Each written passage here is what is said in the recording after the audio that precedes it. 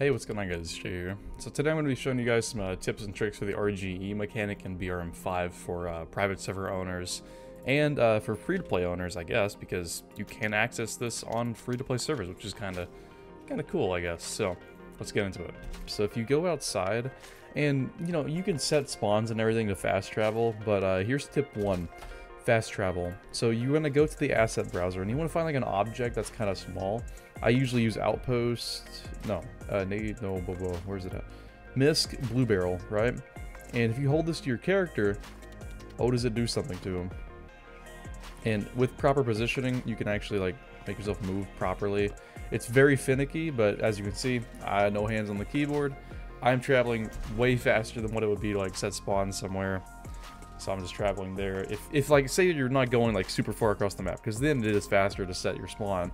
But say I'm just going to the quarry or something like that. So we're gonna move this down, move this up a little bit, and try to get myself to go up a little more. Oh, okay, dying. And you can actually cancel your parachute too. It's very buggy, of course, but that is something you can do. You control your friends with that if you wanted to. Be like, oh look, I'm flying. There's a blue barrel on me, don't just ignore that, whatever. Here's just like basic controls that you can do. So let's say you want, you just want to delete the barrel. You click on it, click delete. Let's say you want more bricks. You're gonna click on it, hold Control D. Click D, and then you're gonna drag it out, and then you can click R to rotate it as well. That's how you get more, and you can actually click on something, hold down Control, and then click again to highlight all of it. Click D again, and then there you go. There's even more bricks right there, so you can just move those back towards these things and make them look kind of good if you wanted to. The same thing applies with the console here. You can actually you can move something in a very precise way, which is tip 3 here. Is like building stuff. If you are a map designer like I am, you want to like make stuff as good as you can. So you're going to click on something and you see all these coordinates down here. If it's the only one in the server, you're going to copy this right here, okay? You're going to copy the ID of it. You're going to type in move 1 for the world number. Copy and paste the string in. And then you see down here these coordinates right here. You're going to get rid of all the extra numbers there. You don't necessarily need them for the item. So you're just going to do -3958, 65, 817, and then rotation, we're going to do 0, 0, 0. Now that moves it to the precise location without all the decimals points in it as well. So be careful whenever you're clicking on objects as well. Always click on like the corner here. Don't click on the middle of it, because if you click on the middle of it, you see you start moving it, and that's not what we want, because then it starts to look bad. So now we can click in the corner here, click Control D, and we're gonna drag this out to like be perfect right here. And you'll see down there on the number pad, it's kind of rough a little bit. So that's why we're just going to do this here. We're going to do this right here.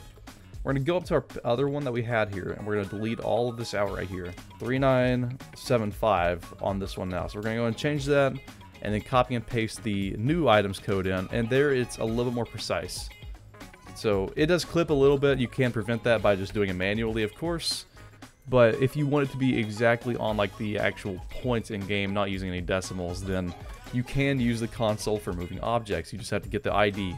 But this works especially well for using these big objects to create maps right here. Okay, we're gonna do world load sniper v runner, which is a game mode I made. Whoops. We're gonna load into world 1. This is a game mode I made for us on stream. It's the snipers, they sit up here on this right here, indicated by the spawn box here. And then the runners, they run from point A over here, which is this light bulb, all the way up here to point B, where they can start shooting at the snipers.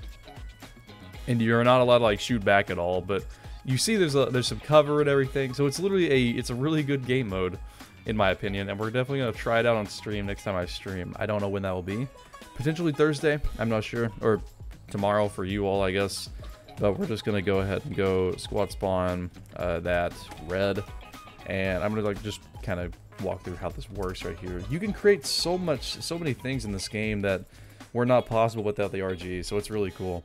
I know I'm spending a lot of time on tip 3 here, but tip 3 is really sick because you can do a lot of stuff with like just basic controls. So this is another map, very not finished, by the way. I placed all these down just for testing purposes.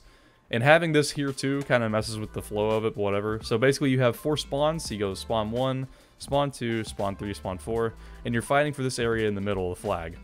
That's basically it. You got some really cool like up areas here. Of course, this is not finished, as you guys can tell.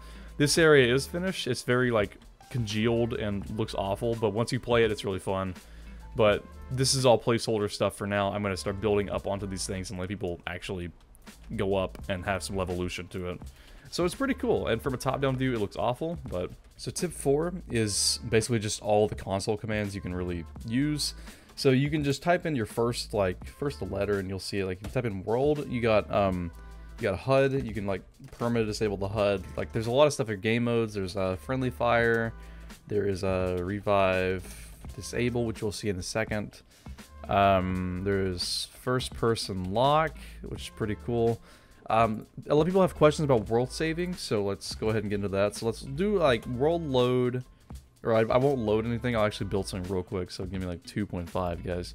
So let's say your name is Generator Man, and you just love generators. You love how bright they are and how yellow they are. So let's say you just build that mess over there. And you love Generator World in real life. Your parents used to take you to Generator World all the time. And you're like, I want to make it BRM5. I don't know why. That place got shut down like 10 years ago. It's pretty bad. But let's say you like this stuff. You like Generator World over here.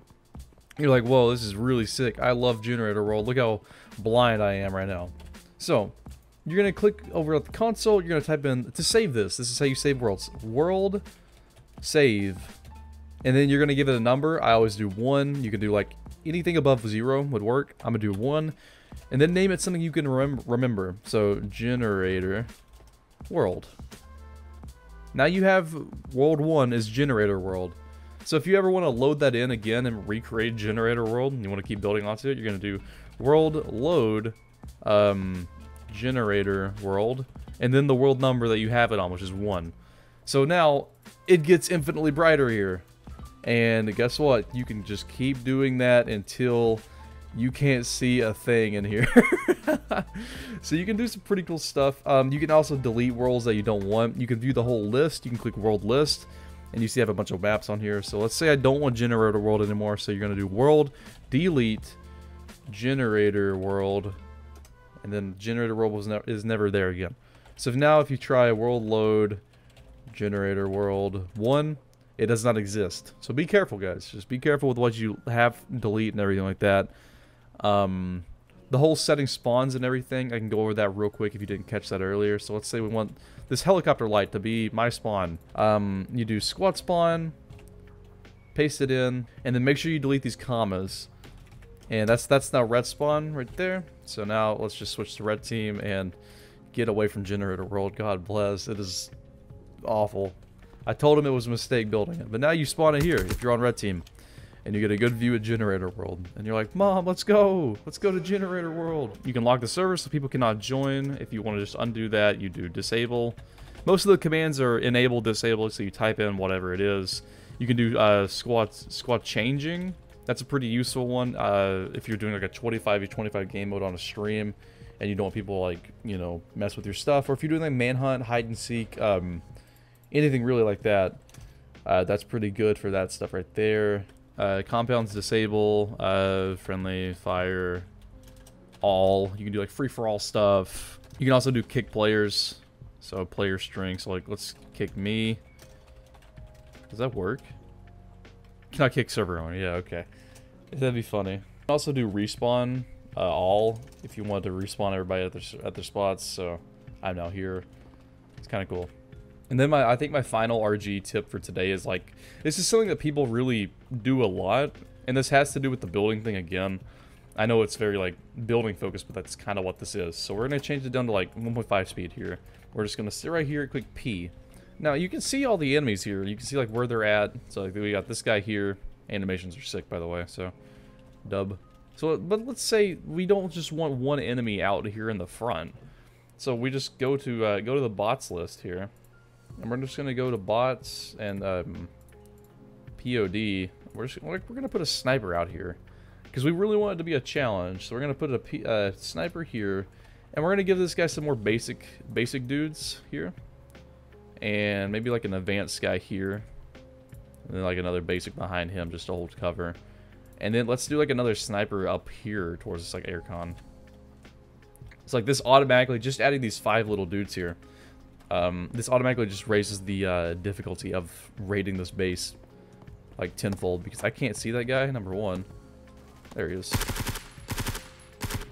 Yeah, so I mean, this automatically raises the stuff, and like, see, they're just pushing me and I'm dead.